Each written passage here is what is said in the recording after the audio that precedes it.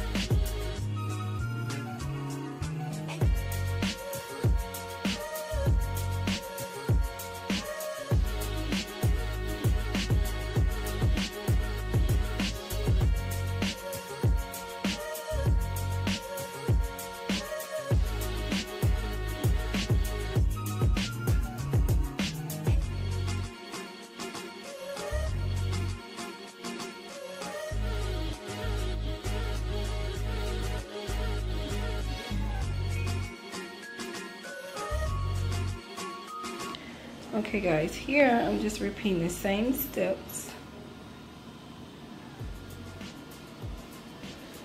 And I'm just showing you the type of screws I use for each hole.